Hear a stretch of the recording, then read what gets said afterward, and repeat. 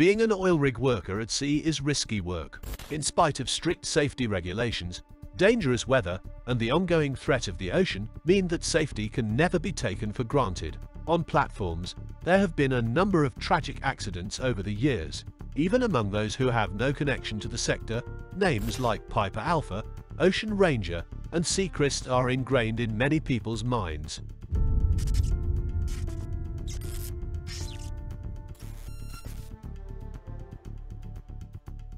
Perhaps since it occurred before the other disasters, Alexander L. Kielland is a name that is frequently forgotten. The incident, which was actually the worst industrial accident in Norwegian history and a significant turning point for safety in the Norwegian oil and gas industry, should never be forgotten. The Alexander L. Kielland platform was being used as a housing platform for 212 workers in March 1980. It was anchored next to the Edda platform, which was actively producing oil in the North Sea's Ekofisk oil field. 123 workers, ranging in age from 19 to 57, killed when the platform broke after a severe storm and capsized. What went wrong? Let's find out. Not all offshore drilling platforms are used to extract oil. Even though it was designed as a mobile drilling unit, the Alexander L. Kielland also served as a flottle or lodging platform for staff members of the nearby Edda 27C platform. The rig, which was owned by the Stavanger Drilling Company and leased to Phillips Petroleum at the time of the disaster, was built at a French shipyard and was given the name Alexander Lang Kielland in honor of a Norwegian author. The oil rigs were being hammered on the evening of March 27, 1980, by heavy downpours, waves as high as 12 meters, and gusts as strong as 40 knots. On the Alexander L. Kielland platform, which had been winched away from the production platform, more than 200 personnel were off duty due to the weather. Several survivors claimed to have heard a tremendous blast or crack at around 6:30 in the evening, followed by a trembling. The rig started to list. Exactly what had happened? Only one anchor cable remained after 5 of them broke, making the rig unstable. A little more than 20 minutes later, the last cable broke, causing the rig to capsize. At this moment, 130 men had assembled in the movie theater and mess hall, which served as emergency meeting places. 4 lifeboats were launched in the rush to escape the platform that was capsized, but only one was successfully unhooked from the descending lines. A 5th lifeboat was utilized to rescue survivors after it broke loose from the platform. There were also used a number of life rafts, including 2 that were tossed from the Edda platform. Others were able to risk the icy water and challenging conditions to swim to the Edda platform, while nearby supply boats were also able to save a few survivors. There were a total of 123 fatalities.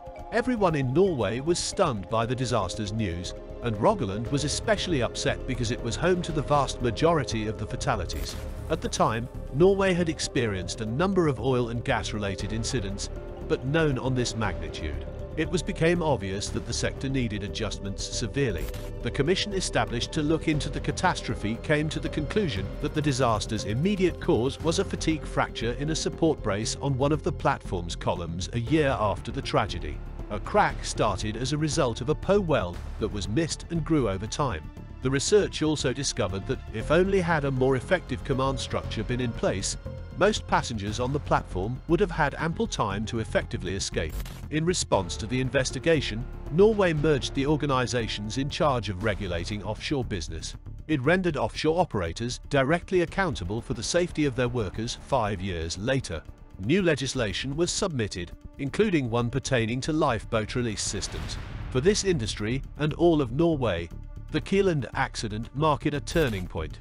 Since 1980, we've taken a distinct approach to safety. It has been made obvious how the firms are responsible for the government, the regulation structure, and last but not least, how. Every single day, they bear responsibility for safety, according to Anne Meervold, General Director of the Norwegian Petroleum Safety Authority. And now let's dive deeper into the culprit. Was the investigation report accurate? The construction was initially planned as a stand-alone drill rig with related support facilities for use in a shallow sea environment. 5 tubular columns that formed the apices of a pentagonal shape and served as the platform's vertical supports were stabilized on pontoon bases and connected by strong tubular bracing. When the building was put into use, it became a flottle that could house several hundred rig workers. The loss of one vertical column caused the rig to become unstable, which in turn caused the entire structure to tilt, which eventually caused inversion and submersion. All of the evidence pointed to a faulty weld bead in a hydrophone tube that had been placed into a sturdy brace with the designation D6 as the cause of the initial failure, which was determined to be a fatigue process. Extreme care was taken to examine the fracture characteristics of the primary failure point, and it was concluded in all the major reports that a progressive cracking in that brace and the ensuing brace separation were what ultimately caused the entire structure to collapse. Concerns about the integrity of the welded joints have always existed in massive welded structures and still do now.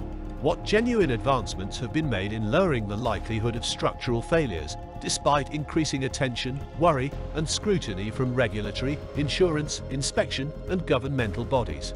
All welds are flawed, after all. Focus on the design, material choice, and welding procedures does result in welds with the desired physical structures and mechanical properties, resulting in the intended component lives in service. Was the weld finished satisfactorily using the noted failure as the targeted example, though? Unmistakably, no is the response. According to the report, the way the welder used the SMAW welding procedure was the cause of every weld flaw that was discovered. Clearly, the earliest available information in the investigation supports the conclusion that an appropriate and proper welding method was not followed. In order to focus on a mechanical property test study of the parent carbon steel plate, the writers of the official report disregarded the obvious flaws in weld formation. The mechanical testing of the parent carbon steel was done to make sure the quality was correct and complied with the steel specification. Did the panel consult a skilled welding engineer at this point in the accident investigation? Such expert guidance would have called attention to the weldment flaws of the welded insert joint, to the improper application technique of the SMAW process, and would have questioned the choice of a Class 3 type categorization for the joint. According to the accident report, the presence of paint layers on several of the fracture surfaces was an odd characteristic of the insert weld. The welder was not obliged to perform even a basic visual check of the completed welded junction, as evidenced by this one piece of information alone. All fabrication criteria forbid the presence of crack-like features. These are always categorized as defects and must be eliminated before welding repairs can be made. It follows that no visual inspection was conducted because there was neither proof provided to the panel or any indication that a weld repair attempt had been made.